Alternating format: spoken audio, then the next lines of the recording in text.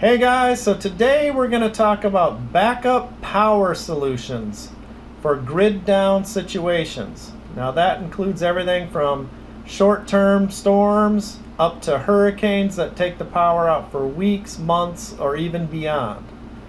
So I'm going to break it down based on budget. We're going to start with a really tight budget and work our way all the way up to the high-end stuff. So let's get started. Let's start with a really tight budget of just $500.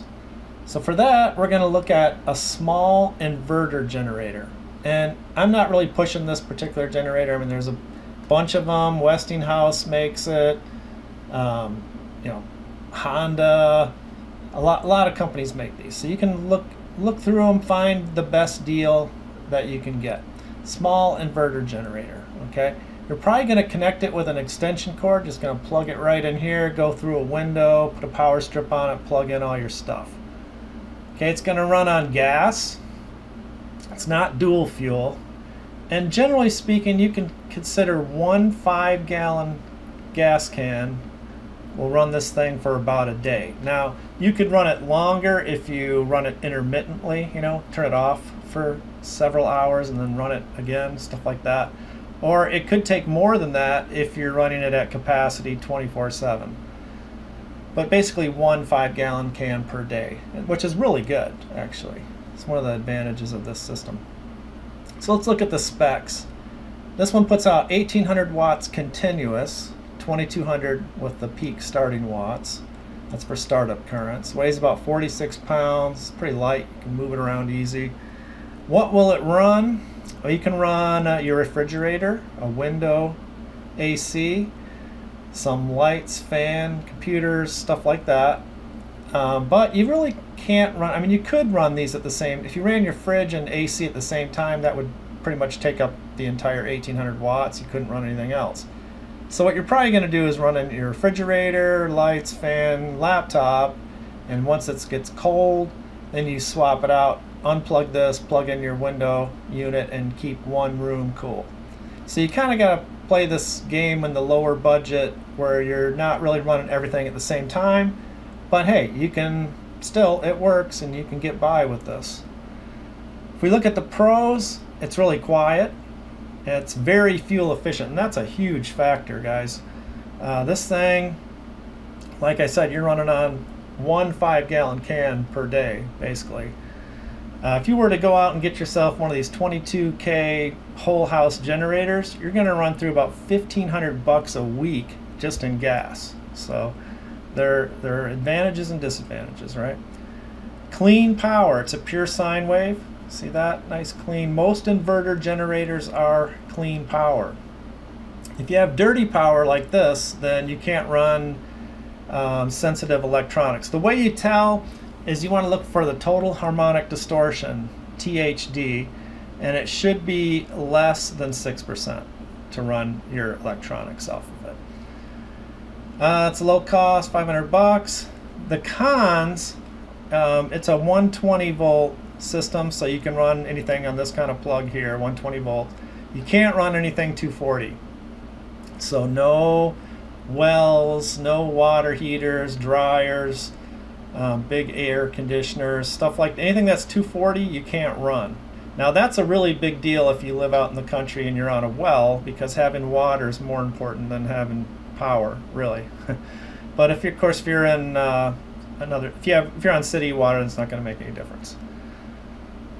So I mean, this is really, for $500, this will solve the majority of problems you're ever going to see, more than likely. Any kind of temporary power outages, even a week-long storm, you could get by on this guy and still have one cool room to sleep in, and your food wouldn't go bad as long as you're rotating it, staying on top of it.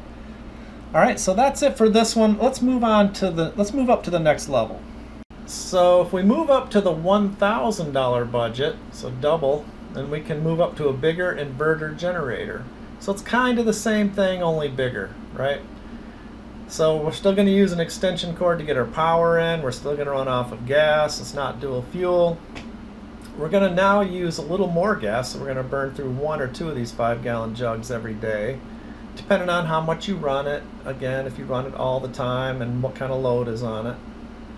But now at the specs, we've almost doubled the continuous output to 3,000 watts continuous. 3,500 peak starting watts, and it weighs about twice as much at 102 pounds. But the really big advantage we have now is that we don't have to swap between these bigger appliances. We can run them at the same time. So a fridge, an AC unit, your lights, computers, you know, you can have a little more flexibility here. You don't have to be swapping them in and out. It's still really quiet. We're still on the fuel efficient side. We're doing really good there. Not as good, but still really good. It's the inverter generator. It's still clean power. Don't have to worry about running electronics. Low cost. And the cons are the same. It doesn't have the 240 output. You can't run your well pump. You can't run your water heater, that kind of stuff. So what you're really getting for the extra $500 now is just a little bit bigger version of the same thing, and then more flexibility in running stuff at the same time. So what if you're in an apartment building and you can't run a generator? You can't have the exhaust. Well, let's talk about solar generators. So here we have the EcoFlow River Pro. Now this is considered a small solar generator, so we're still in the tight budget, under $1,000. I actually have one of these. I did a full review on it, so I'll link that below if you want more details on that. Here you're going to plug in the extension cord, same as before, but now you're going to use a solar panel instead of gas that you have to store. So theoretically this could go indefinitely. But this particular unit, this is considered small, and it only goes up to about 200 watts max. So figure you might get 100 to 150 watts for maybe 5-6 hours a day if you were trying to use this on a long-term basis. For specs, we got 600 watts continuous output, 1200 peak, and the battery with this backup battery is 1440 watt hours. That's the two combined. So I like to think of this unit for small electronics. This is for charging your phone, running some lights, maybe a box fan, your laptop computer.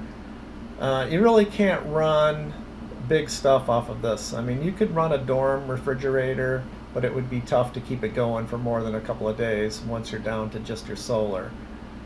Also, you could run a window unit for maybe a couple of hours, but that'd be about it. So think small electronics. It's very quiet and basically silent except for a fan. The neat thing is that you can recharge it. So in the other, if all you have is a generator, then eventually you run out of gas. So once you move into the solar world, I mean, this will run for months and months or years, but you would eventually be down to just whatever you can collect on the panels.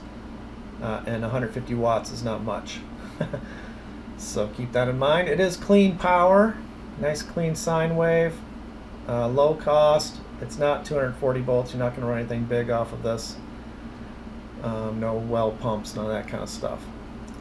One second thing, mainly I think of it for small electronics, but a second idea is if you have this combined with a small generator, a gas generator, you can charge this up real quick on a gas generator, then shut that off and just run off this guy for maybe 4 or 5 hours. So used in conjunction, you can kind of make a stronger solution. Okay guys, that's going to wrap it up for the tight budget solutions. In the next video, we'll dig into medium budget solutions, and then in the final video, we'll jump all the way up to the high-end stuff. Thanks for watching guys. I'll see you on the next one.